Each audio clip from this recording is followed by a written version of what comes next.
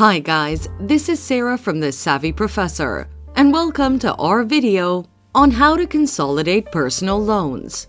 Make sure to watch until the end of the video to learn more about personal loan consolidation. How to consolidate personal loans.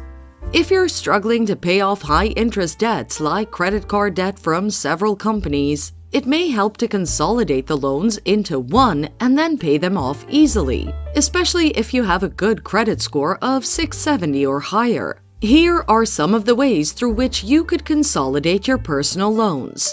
Number 1. Come up with a plan for debt consolidation.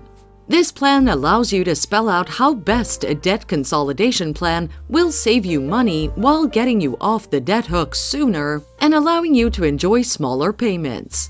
A debt consolidation loan calculator will give you the best options to consider. Number 2. Look out for and compare the best debt consolidation loan options. Even with several lenders offering different products, you can easily find lenders whose debt consolidation loan options suit you best. Look up online lenders, banks, and credit unions. Also, consider the lenders that run soft credit pulls during the early search steps to protect your credit score. Number 3. Apply for the loan. Start the application process after finding a loan lender whose loan products and terms fit you best. During the application process, you'll be asked to provide many additional documents, like your recent pay stubs, previous tax returns, a copy of your driver's license, and bank statements.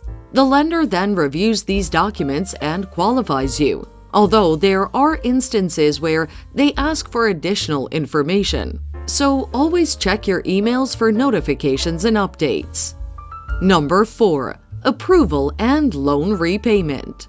Once the application is complete, the new loan lender will approve the loan, and you can use the money to pay off your personal loans. From here on, you'll need to start the loan repayment. We recommend opting for the auto pay option to avoid late payments, which lead to late fees and negative hits on your credit score. So, there you have it. Consolidating personal loans is straightforward. Feel free to like, comment, and share the video. Thanks for watching.